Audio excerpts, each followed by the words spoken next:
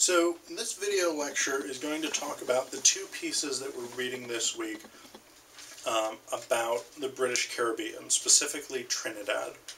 So that would be James Anthony Froude's The English in the West Indies and John Jacob Thomas's Social Revolution.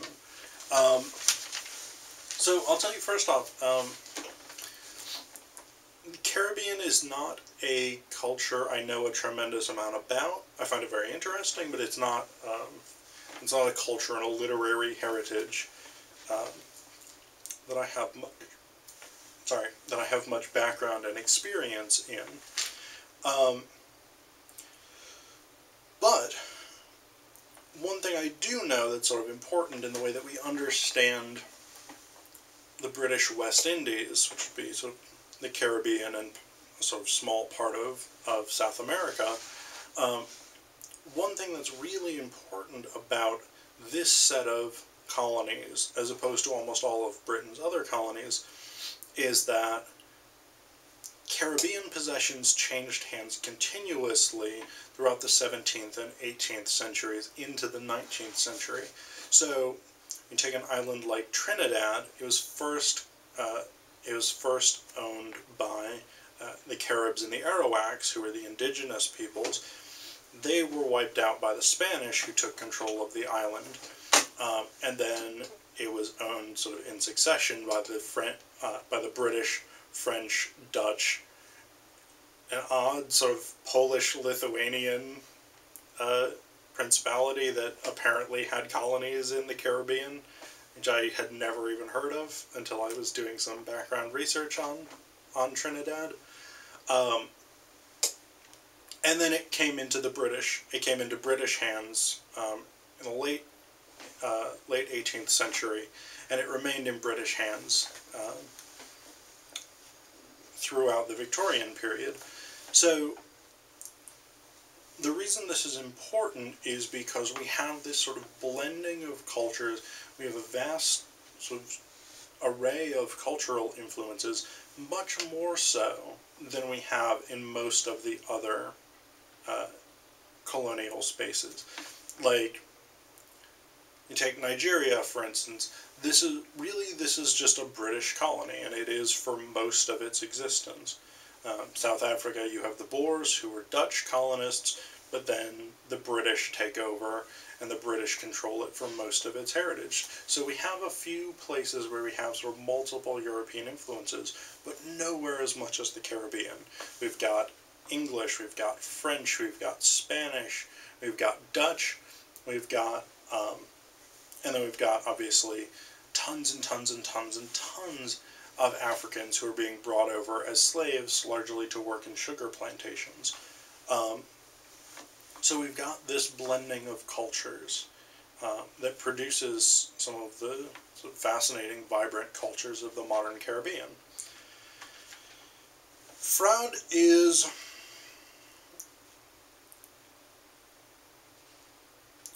a complicated figure in this. He is sort of a sociologist who's interested in the West Indies, and his project ultimately, it seems, is to promote the British Empire and to make it clear that the British Empire stands for security, stability, safety, protection, ease, comfort, all of this stuff.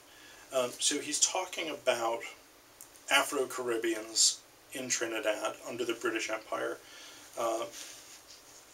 and he's talking about how good life is for them. So this is 1650. He says, "The earth does not contain any peasantry so well off, so well cared for, so happy, so sleek and contented as the sons and daughters of the emancipated slaves of the English West Indian islands. Sugar may fail the planter, but cocoa, which each peasant can grow with small effort for himself, does not fail and will not. He may better his condition, if he has any such ambition, without stirring beyond his own ground, and so far perhaps his ambition may extend if it is not turned off upon politics. Even the necessary evils of the tropics are not many or serious. His skin is proof against mosquitoes. There are snakes in Trinidad as there were snakes in Eden. Plenty snakes, said one of one of them who was at work in his garden. Plenty snakes, but no bitey. As to costume, he would prefer the costume of innocence if he were allowed. Clothes in such a climate are superfluous for warmth, and to the mind of the Negroes unconscious as they are of shame, superfluous for decency. So he's painting what he thinks is this very idyllic island paradise kind of picture. And it does sound nice. I mean, I'm not a big fan of the heat, but it sounds like a nice place to live. And no real pressure to do anything. There's no... And I mean, again, you have to keep in mind that one of the contrasts here, one of the implicit comparisons for Froude is industrial Britain. So this would be a space sort of poverty, of dirt and disease, where sort of life is ruled by the clock. Life is very mechanical. You get up and you go to work for your shift, you stay for a measured amount of time and all this. And he's saying, it's Trinidad. They just sort of lie around and, I don't know, drink coconut milk and rum and whatever it is, and this is what they do. It's great. It's perfect. And he says, the reason that this can happen, the reason that this idyllic island paradise can exist, is because of what he calls the beneficent despotism of the English government, which knows no difference of color and permits no oppression. So the idea here is that it's only because the British rule Trinidad that the residents of the island can have this idyllic paradise with no pressure to sort of work or do anything. And he makes this very odd... He makes this very odd apology for slavery, which I think is unsettling. It should probably be unsettling to us today. He says, bottom of 1651, when we consider what the lot of common humanity has been and is, we shall be dishonest if we deny that the balance has been more than redressed, and the Negroes who were taken out of Africa, as compared with those who were left at home, were as the elect of salvation, who after a brief purgatory are secured in eternal blessedness. So the idea here is that slavery was not only okay, it was actually a good thing, because yes, their ancestors worked as slaves for a while, and this is their immediate ancestors, like their parents and grandparents and so on, worked as slaves for a while, but then they get to live in Trinidad, and it's awesome, and they only have to sort of sit around and poke a stick in the ground and cocoa grows, and they can sell it, and everything is awesome, and they have coconuts and snakes that don't bite them, and all this stuff. And it's this really sort of weird idea, this sort of notion that slavery was actually good for the people who were enslaved, because then they get a nice place to live. And he says here, he's talking, this is 1652, he's talking about the need for continuing English government, the maintenance of the authority of the English crown. And he's talking about this, and he says, if for the sake of theory or to shirk responsibility we force them to govern themselves, the state of Haiti stands as a ghastly example of the condition into which they will inevitably fall.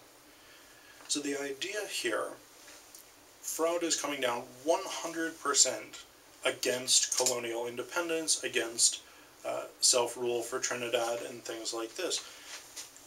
And the reason that he does this is because he takes the model of Haiti, which was a French colony, a French slave colony producing sugar until 1804, when it gained its independence and became the second republic after the United States to overthrow a colonial power. But Haiti has basically, since the revolution in 1804, been a sort of symbol of economic depression. It's got a weak economy, it's got a weak infrastructure, economic depression, and so on and so on.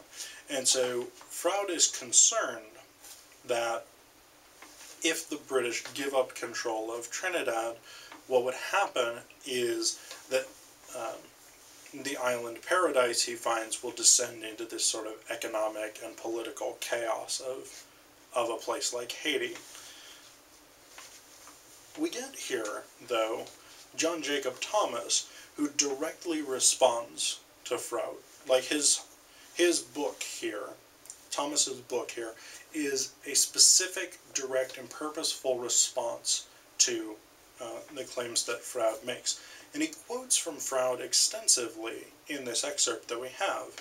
I mean, top of page 1653, virtually the first third of that page is quoting directly from Froude. And then what Thomas does that's really sophisticated and clever is he takes the claims that Froude is making, and from an Afro-Caribbean standpoint, because Thomas is from Trinidad, and he's the children of slaves who were brought to Trinidad by the British.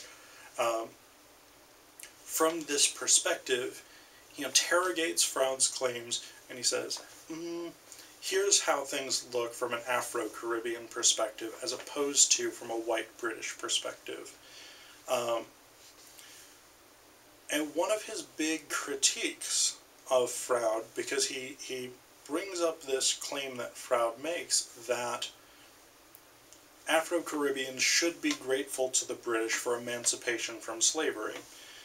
And Thomas says, this is 1653, what are we Negroes of the present day to be grateful for to the us personified by Mr. Froude in the Colonial Office exportations? What he's saying here, what he means here, is that Froude's claim that Afro-Caribbeans should be grateful doesn't stand up, because the end of slavery did not mean the end of colonial exploitation. And in fact, what continues to happen in the Caribbean, in these British colonies, is that they continue to be resource colonies, which means they continue to produce sugarcane, cocoa, and these other sort of spices that the British want, these other crops that the British want. And that labor continues to be done by Afro-Caribbeans. So the idea here is that freedom has not meant for people in Trinidad, for people in the Caribbean, that they're elevated to the status of the British. It means that they are kept more or less in the same condition as colonial subjects that they had been before. And Thomas ends his section, this section here, with this appeal to these sort of great British moral traditions, this idea of fair play, which is really central to how the British see themselves. The British believe very deeply in the value of fair play, which, I mean, I guess we could define as sort of giving everyone a sporting chance. And so Thomas sort of appeals to this. Thomas appeals to this sort of British sense of this is fair, this is just, this is the way that things should be done. And he claims that right for Afro-Caribbeans.